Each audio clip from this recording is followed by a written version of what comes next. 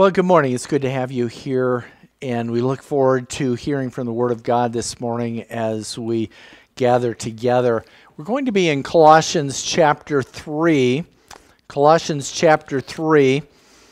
and verses 17 through chapter 4 and verse 1. We're talking today about relationships that will glorify God.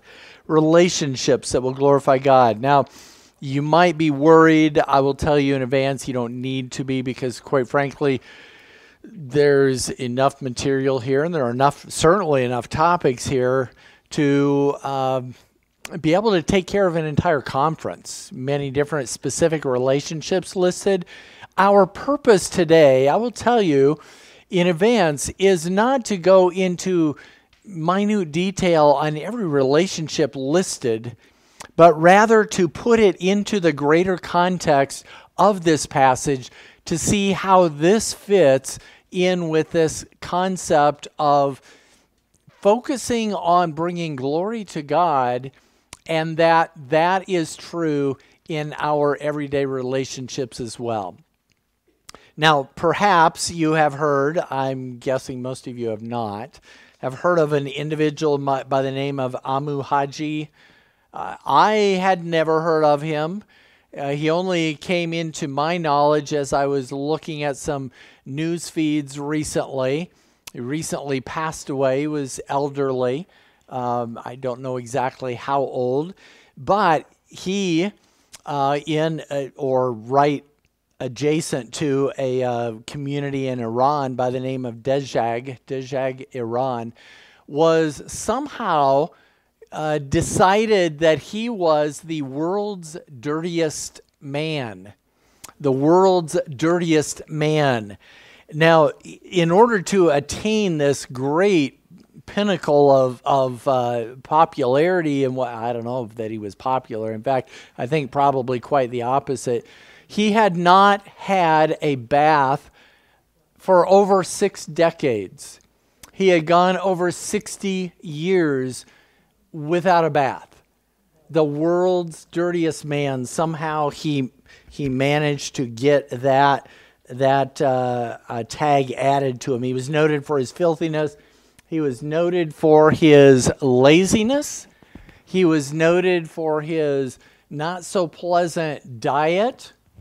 And I've been warned in advance, we will not go into details about that. At one point, people did feel some pity for him, and they put together some cinder blocks and a little tin roof and gave him a place where he wasn't at least outside all the time. I saw some pictures in his later life, and he lived up to his moniker, the world's dirtiest man. I would say, and by the way, I probably don't have to say this, but to my grandkids who are here today, it is not a life goal to go 60 years without a bath. All right? You should take them regularly. Now, interestingly enough, in the world in which we live, somebody always has to have the tag. So the story that I read already had identified a new individual, this one living somewhere in India, who is currently now noted as the world's dirtiest living man. So I have no idea how this comes about, but here's the point. Is that what you want to be noted for? Is that what you want to be remembered for? As people look at you in your life, do you want to be noted in a way like that? So this series of messages all has to do with how the glory of the Lord should be on focus, even in every element, every part of our lives. And so as people look at us, what is it that they think of? Well, we had the reading that Scott shared with us earlier from James chapter 2. This deals with a number of topics. One of the critical ones in that passage has to do with partiality, which is a difficult thing in our world. It's a very common thing. We have to be careful of that. We have to understand that God looks at all of us as sinners who are in need of His grace, and we need to show just a wonderful openness and readiness to share and help and demonstrate that love toward others around us. But the interesting thing in that passage is that in chapter 2, verse 1 of James, it begins by referring to our Lord Jesus Christ as the Lord of glory. So it's not that it's just Jesus. I don't think you can ever use just, the word just or only with Jesus, because there's so much involved there. But he is the Lord of glory. He is the one to whom glory should be given. And then in chapter 2, verse 7, it reminds us that if we behave dishonorably, we are blaspheming the honorable name by which you are called. Think about that. He is the Lord of glory. We owe him glory. It is his honorable name. We owe him that honor, even in the way that we refer to others. And hopefully, there we go. Let me just wave at me if this thing falls, because every once in a while it feels like the mic is going somewhere else. But in any case, dealing with the treatment of others, James makes it very plain that this has to do with bringing glory and honor to our God, to our Lord. A very common verse, a very popular verse in Matthew 5, verse 16 says, "Let your light so shine before men that they may see your good works and glorify your Father which is in heaven." Again, our lives ought to be pointing to glorify our Father which is in heaven. Now, there's a simple three-step part to that verse, because if people are going to see us, what does that imply? Well, that somehow we're around people, right? So we are around people, number one. Number two, what is it that we have according to Matthew 5:16? Well, we have good works. And why is it that is important? That they may glorify your Father which is in heaven. So what do people notice about us? What kind of good works? Well, there are many, or else this would be a one-week sermon series. There are many ways in which we glorify God, right? But there is a very prominent one that we look at today, and that is how we relate to other people. How we relate to other people. How do people see our good works? We want them to see our good works, to interact with us and glorify our Father which is in heaven. How does that happen? How does that happen on the job? How do they see our good works? Likely by the way we offer ourselves in diligence and faithfulness and service. How is it that they see those good works? We'll go above and beyond. What about even in charities, in donations and things like that? How is it that they see the charitable part of our lives and glorify God?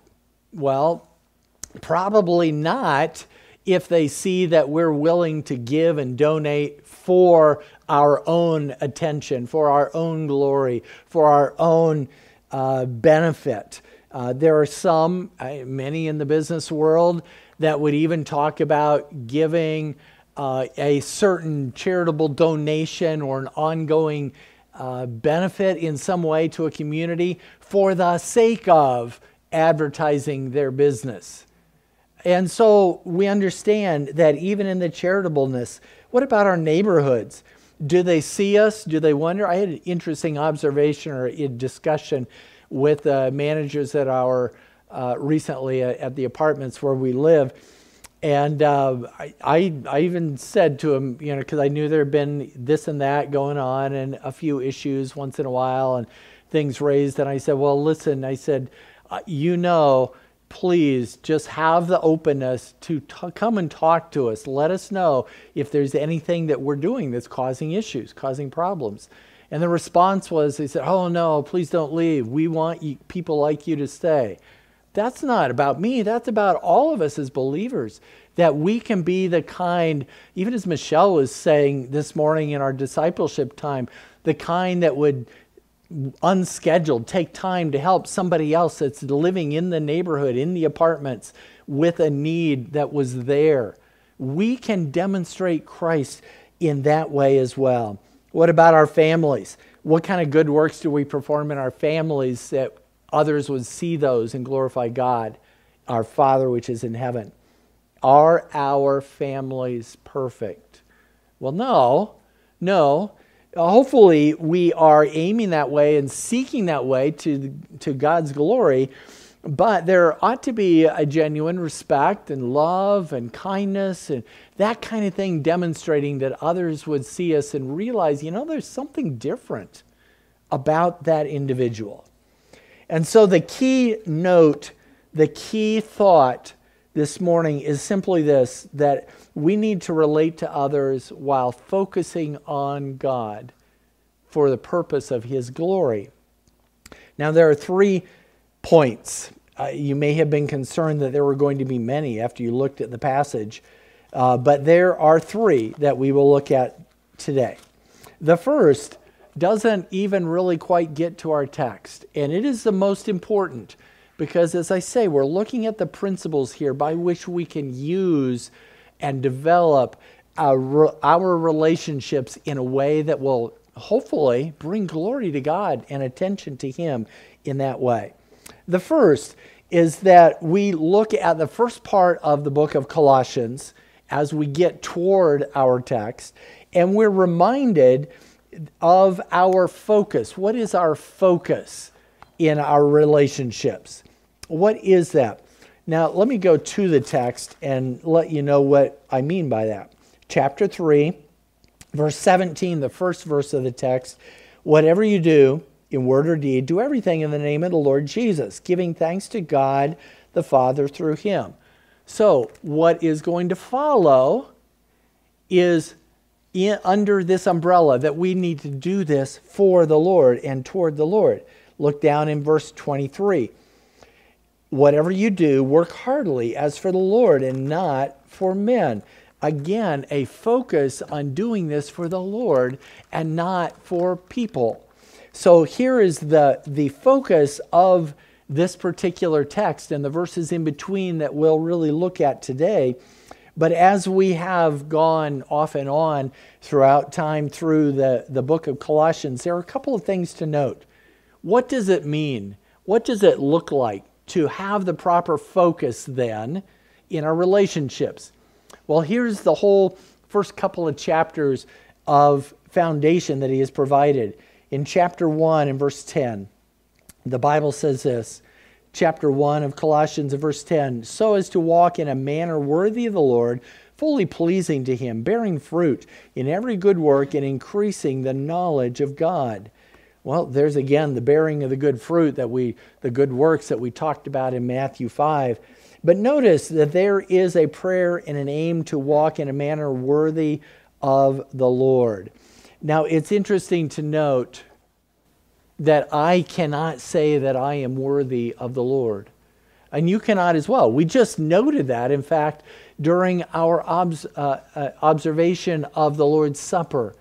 And Paul in 1 Corinthians 11 reminds the people that they need to make sure that they observe this worthily, that is, in a worthy manner, not that they are worthy. None of us deserve the grace of God and the sacrifice of His Son, Jesus Christ, in our behalf. And yet, there is an approach so that I recognize, Lord, I am not worthy of your love, your mercy, your grace.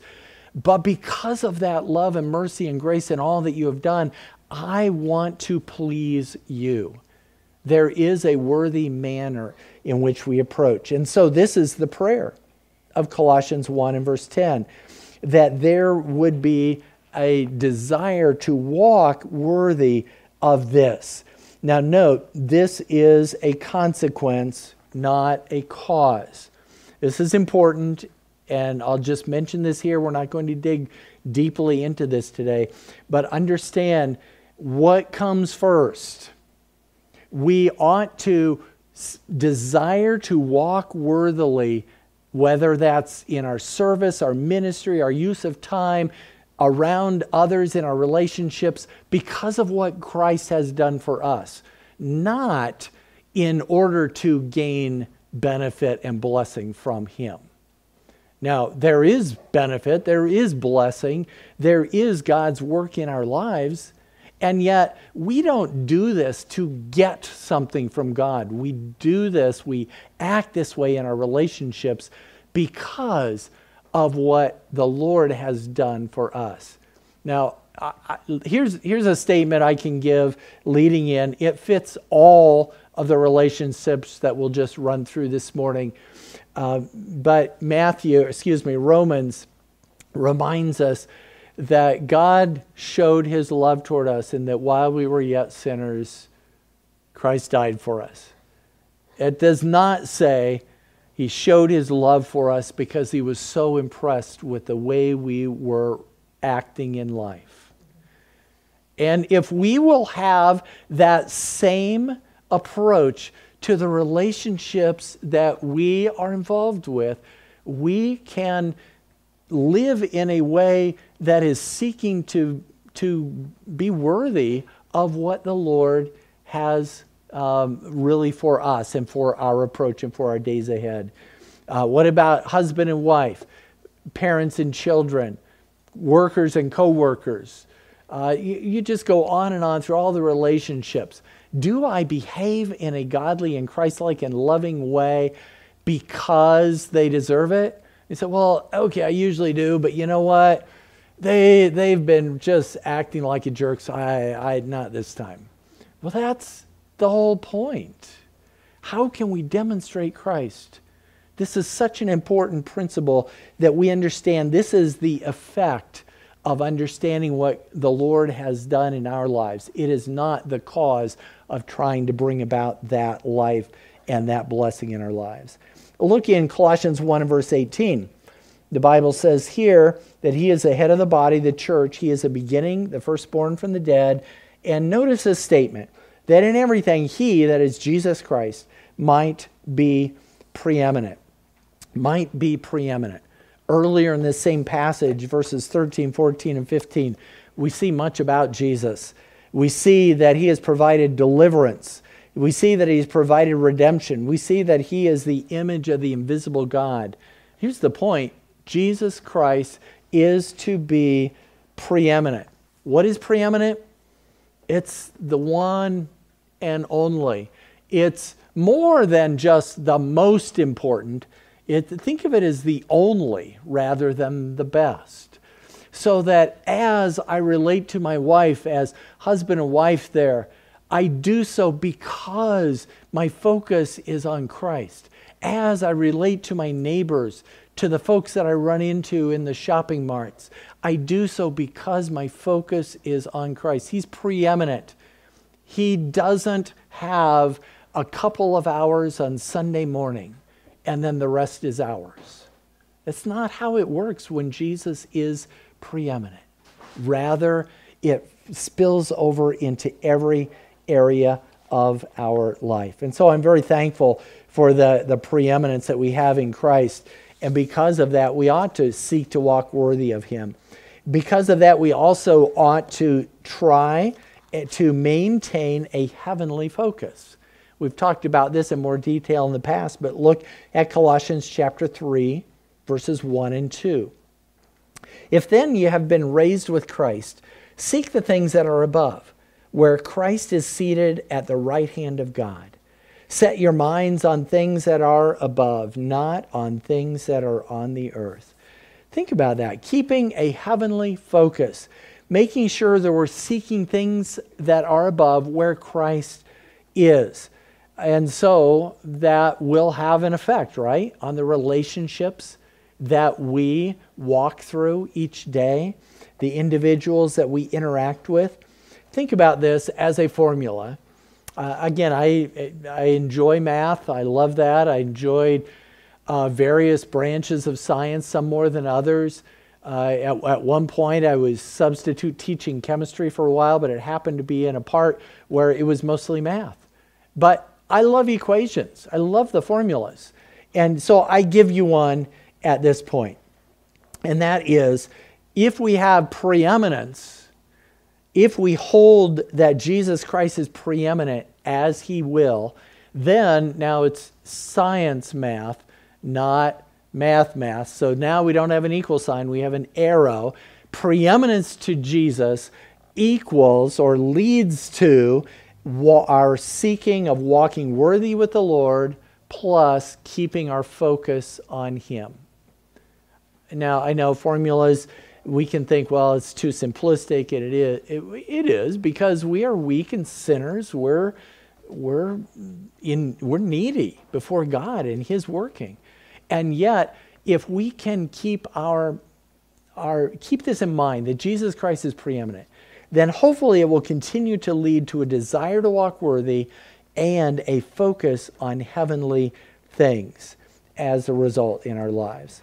What effect does that have while we're interacting with others on the store? Somebody cuts us off, are we going to make sure she knows she did wrong? Or are we going to demonstrate the love of God and the help? What effect does that have with us, whether we're on the job or in traffic?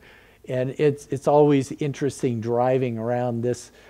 Driving patterns are people, but there are patterns that seem to be different in different parts of the country.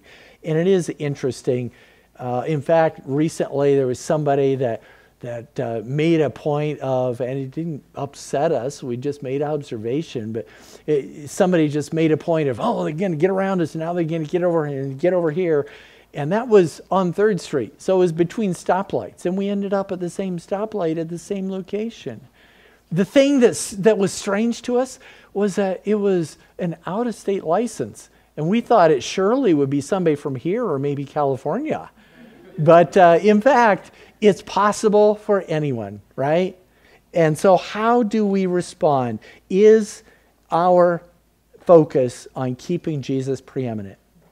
So in chapter 3, we're almost to the primary text here, but look at verses 12 through 14. Think about the line of reasoning that Paul has used in the book so far. Jesus is preeminent because of everything He's done. Because of that, we ought to walk worthy, and we ought to keep our focus on Him. Okay, so now, what does that look like in daily life? Well, that's where we have verses 12 to 14. And again, we've looked at this in more detail in the past as well. But let me read this. Put on then, as God's chosen ones, holy and beloved, compassionate hearts, kindness, humility, meekness, patience, bearing with one another, and if one has a complaint against another, forgiving one another, each other. As the Lord has forgiven you, so you also must forgive. And above all these, put on love, which binds everything together in perfect harmony. The love is listed separately. It is not one more item in the list. It is a line, it is the word that is above. And here the word above is not that it's more important, it's literally above in location. So if you think of all these other characteristics of life, and then love is covering them all.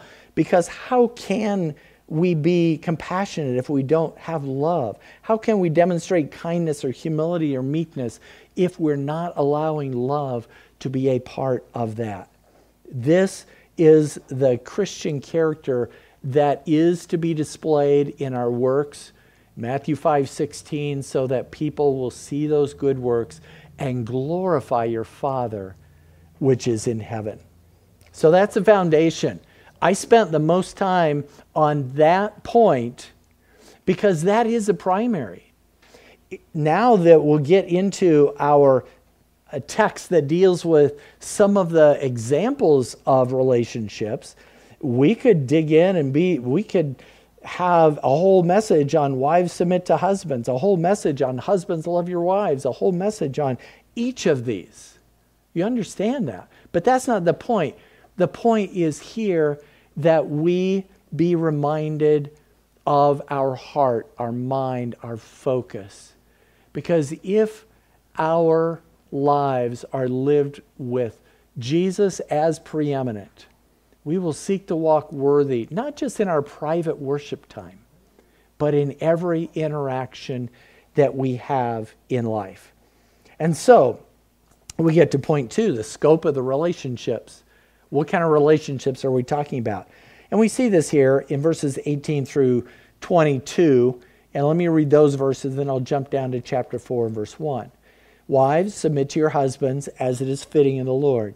Husbands, love your wives and do not be harsh with them. Children, obey your parents in everything, for this pleases the Lord. Fathers, do not provoke your children, lest they become discouraged. Bondservants, obey in everything those that are earthly masters, not by way of eye service as people pleasers, but with sincerity of heart, fearing the Lord.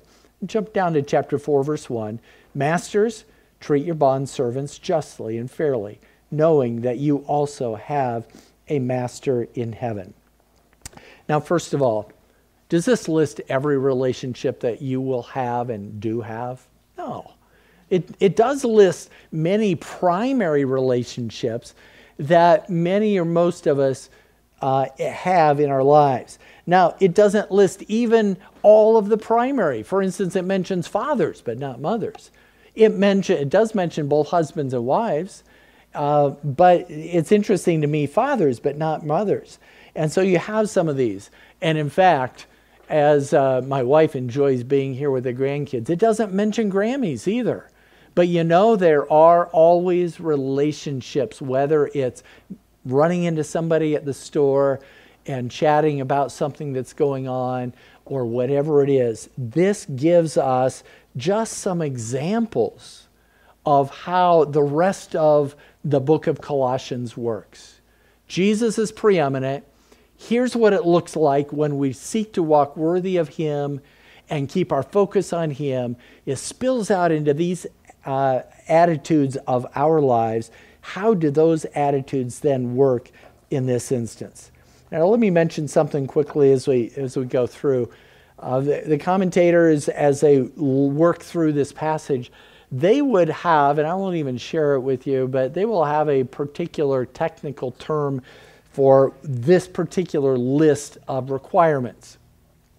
And the meaning of what they believe is that this is just almost like a short list that is used as code for the entire relationship. The commentators will point not only to Colossians, but to Ephesians, to Peter, to a few other places in Scripture where you'll find similar, but they're not always identical lists. And then they also identify some other similar but identical lists like this used in the first 200 or 300 years of the early church by some of the early leaders that wrote and left for us what they had written. Not inspired of God at that time, but still there. I have another thought for you. I will not say that I'm wiser than them. I don't even disagree with what they're saying. That it's fine that this is a kind of a codified list that is used in substance for the whole. But here's what is interesting to me as we look through life, and this will guide us as we walk through these few verses quickly together, and that is that as Paul to the Colossians is reminding people in these relationships that they need to honor God, they need to glorify God, they need to keep him preeminent, he doesn't list all 27 things that a wife or a husband or a father needs to do. Rather, it seems to me, key word, seems to me, this is not inspired of God. I've not had a vision, but it seems to me that these are areas that if we would look at our own lives, we recognize sometimes these are some of the easy areas in which we can be tripped up. Now, there might be many areas, but these are maybe some of the areas where we can be tripped up. And so let's just run through this quickly. Again, not to dig deeply into any of them, but to understand the concept of keeping Christ preeminent so that we will respond in relationships appropriately. Well, first, chapter 3, verse 18, wives, submit to your husbands as it is fitting in the Lord. Submit to your husbands as it is fitting to the Lord. Remember that The book of Acts reminds us that there are times when there is direction and order that is provided to mankind that must be disobeyed, because it is better to obey God than to obey man. We understand that. We're not talking about a blind robotic wife, but there is a natural tendency toward, in society, and especially by society's teaching, that the wives don't really need the husbands. They can just do what they want. Doesn't matter what they say or what leadership he provides. Wives often may face the temptation to ignore or oppose, or maybe even not even seek leadership from her husband. Society tells wives that that's the way to do it. And in fact, and probably a great danger here, because to say otherwise publicly is not politically correct and does lead to often an amount of scorn that can be shared. Now, is this all that there is for a wife? Obviously not. And by the way, earlier in Colossians, and we say this here and also with the servants and the masters, there is an understanding that in Christ we are all on an even plane. This has nothing to do with superiority. It has more to do with order. And that kind of thing. But throughout the Bible, in Genesis, we learn that the wife is a help that is meet for her husband. Timothy reminds the wives that they should help to manage the household. Titus, that she should love her husband and love her children. 1 Peter talks about the beauty of her character. Ephesians, respecting her husband. Proverbs 31, providing for her family. Proverbs 18:22, that she can be trusted by her husband. These are great things, but again, it may be commonly, easily a point of being tripped up in just saying, well, I don't care what the husband says, I'll just do my own thing. And so there is verse 18. Verse 19, husbands, love your wives and do not be harsh with them. Now, it's interesting, he doesn't stop after love your wives. In Ephesians, he reminds us, love your wives even as Christ loved the church. That's a sacrificial, all-in love for that wife. And that is a wonderful thing as part of that relationship. But here, I believe, there is a commonness to husbands being guilty of being harsh with their wives. It usually not right away, usually develops after a time. How can that harshness be demonstrated? Well, we live in a tough world, and so we understand that yes, it can even be to the extent of physical abuse and all of that. We understand that. But many times, even without that, there can be a harshness. I can remember in my early years, still married 1, 2, 3 years, something like that. I was working on a construction site, and other guys would show up, and I was always bothered by the fact that at times they would get together and they'd swap horror stories about their wives and always be talking them down about how bad they are and how, she did this and she's dumb and whatever, rather than dignifying their wife and showing demonstration of kindness. And so there is a way, whether it's in how the time is made available for the wife, whether it's the resources that are provided appropriately or withheld, it can be in words many times, a shortness. And so the husbands are reminded. Now, I mentioned this for the wives, so I mentioned this for the husbands. It got to be fair, right? Is that all there is in the Bible for the husband? Well, no, of course not. There are other things. 1 Peter talks about being considerate. Ephesians 5, we already talked about loving his wife as Christ loved the church. 1 Timothy, providing for his wife and for his household. Ecclesiastes says that the wife should enjoy enjoy his life with the wife of his youth. In 1 Corinthians 7, it even talks about the natural tendency and a good tendency to want to please his wife. In Proverbs 31:28, he praises his wife. And yet, it brings us back to the tendency of harshness. We want to make sure, certainly as wives, that we don't allow that this warning in verse 18 to keep us from glorifying God before others, we want to make sure as husbands that we do not demonstrate a harshness toward our wives and prevent that glory from going to God. So what about children? Now, don't everyone turn around and look at the 3 young ones. Because you know what? We're all children, right? We've all walked through these days in our lives. And we notice that verse 20 says, children, obey your parents in everything, for this pleases the Lord. There is an obedience that is necessary. And so when there is an ability for a child to obey their parents, and particularly when that obedience is seen by others, there is an understanding that God may receive glory. Now, think of the other things that are in the scripture that a child may be responsible for. Proverbs 1:8, he's to hear the instruction. Proverbs 31:28, he's to praise his mother. So, grandkids, Corbin, Bennett, and Rosalind, I'm going to ask you later, did you go home and praise your mom? I'll be checking on you, okay?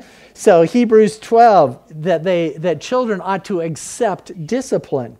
In 3 John, that children ought to walk in truth. Proverbs 15, they ought to learn from their correction.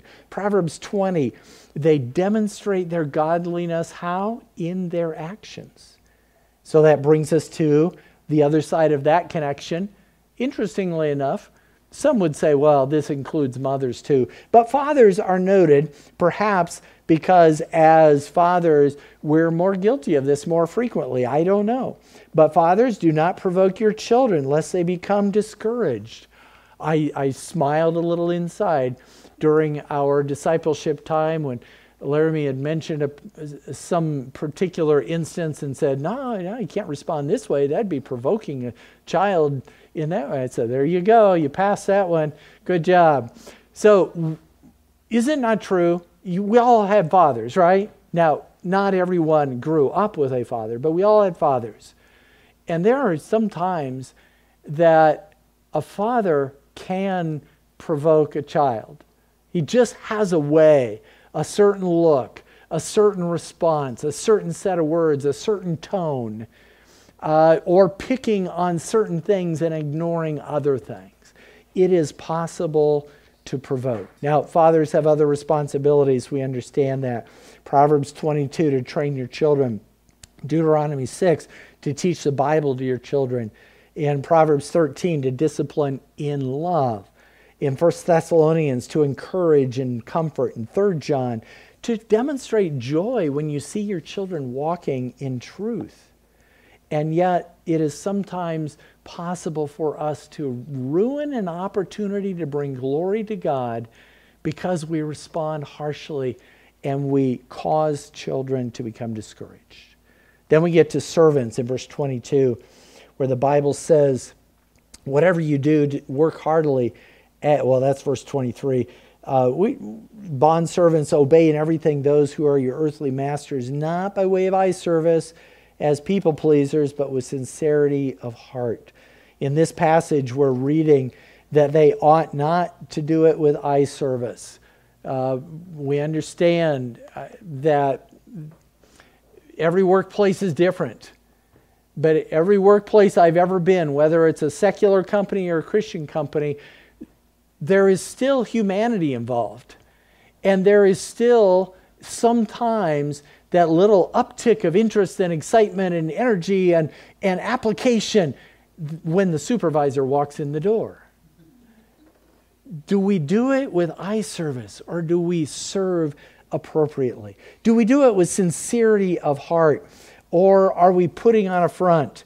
Now, I'm not saying you need to be best friends, best buddies with your boss. That's not the point. The point is that we're not artificially creating some kind of image that isn't real. We rather ought to be serving in a way that is honest and accurate. And then fearing the Lord. This is interesting in this passage because the employee who is working only for himself is missing out. We ought to be working for the Lord. I've worked in many jobs in my life. At one point, I started writing them down. I was just curious. I've helped to build barns or remodel inside of homes. I've helped to dig graves. I've helped to lay drainage tile. I've sold insurance, run database reports. I've taught elementary school.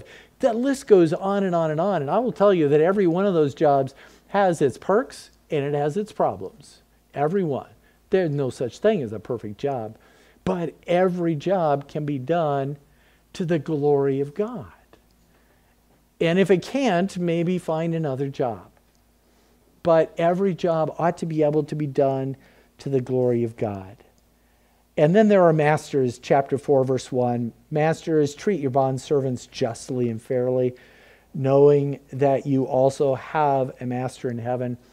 Now listen, I'm a detail person. I like everything to be in its place, and to be organized, and to be completely laid out exactly right. I cannot tell you how much struggle I gave to chapter 4, verse 1, where it says justly and fairly. Say, yeah, they have to be distinct. They have to be two different words. They are two different words in the Greek.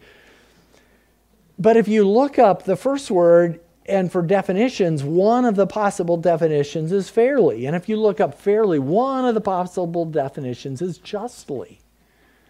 Now, I guess the closest I could come is just to say that when they are to perform justly, that there is maybe more of a focus on the management who is performing that action.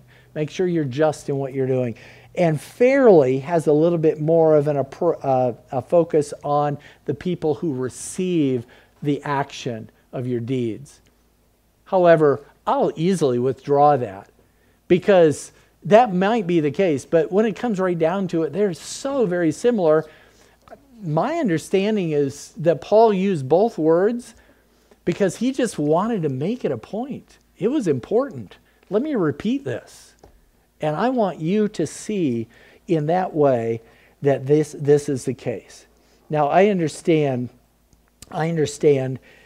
that in many circles, the boss is always the bad guy, right? I remember at one of the offices that I worked at, that was even the joke, and it was a joke told openly and in front of the boss. And he laughed jovially about it. And I just understood that there were some people that took it a little more seriously than others. But the boss is always the bad guy. Well, okay, how do we respond to that? There's a point to this. It's coming back. Is the boss always a bad guy? Okay, well, wait a minute. Romans 3:10, there is none good, no, not one. Romans 3:23, for all have sinned and come short of the glory of God.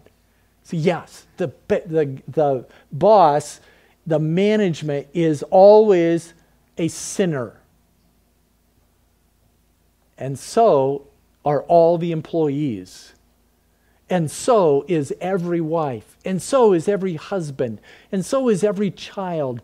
And so is every parent. What about your neighbors? Are they perfect, angelic? No, they also are sinners in need of a godly response. And so that brings us back full circle. Wives, husbands, children, fathers, employees, management, neighbors. Well, you say, I don't have any neighbor. Go back and read about the Good Samaritan. Who then is my neighbor? And so those that wanted the answer walked away sorrowful. They did not like Jesus' answer. Any individual that we are interacting with is our neighbor. And it needs to be an interaction that is based on a preeminence of Jesus Christ and a love for God. We close with verses 24 and 25. I only need a couple sentences for these, because here are the promises of the relationship. Look at verse 24. Knowing that from the Lord you will receive the inheritance of your reward. You're serving the Lord Jesus Christ. Wives, husbands, children, parents, etc., you're serving the Lord Jesus Christ. But notice he said you're going to receive a reward. So this is a good thing, a positive thing. And then in verse 25, he says, for the wrongdoer will be paid back for the wrong he has done, and there is no partiality. And so here we have the negative side of things. There will be some negative reaction, negative results as warranted. Now, so the easy, I guess, translation in the modern language for verses 24 and 25 is, if you make Jesus preeminent, try to walk worthy and bring glory to him in each of these relationships, you will be rewarded. It may be only in eternity, but often it is in this life also. Verse 25, if you choose not to, and you live in relationships which do not please the Lord, you're going to know about it. And usually it's sooner rather than later. Arguments, breakups, other results that come our way. And so, again, back to that formula, chemical formula, preeminence of Christ leads to walking worthy and pointing to the things eternal, the things heavenly. And that ought to be true in your relationships every day this week and in the days to come. Let your light so shine before men in the way you interact with them, so that they would see your good works and glorify your Father which is in heaven. Let's bow in prayer. Our Heavenly Father, we do thank you for this passage. Lord, we confess that we've often strayed from responding correctly in our relationships, but I pray that you would help us to keep our eyes on you, that when we see our family members, our coworkers, our neighbors, those that we just run into, that we would see them through the eyes of Christ, that we might bring glory to God even in this way. We ask in Jesus' name. Amen.